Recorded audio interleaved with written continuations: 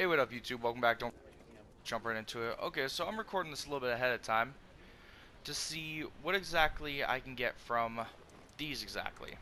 Snagged these up off the auction house. Had a good chunk of these, so I figured why not. It's going to be more of a short video, I'm pretty sure. But as always, don't forget to like, subscribe, and without any further ado, here we go. How about legendary mounts for a change? Because I've never gotten one from these. Oh, hey! There we go. Oh, holy! Okay. Whoa, okay. Whoa, whoa, whoa, whoa, whoa, whoa.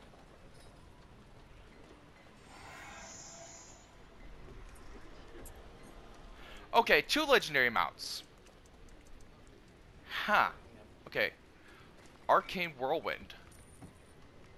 Hold on, let me link this to my alliance real quickly. Just got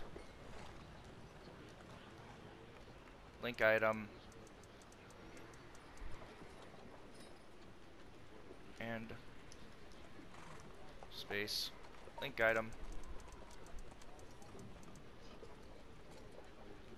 from 13 bonus insignia packs.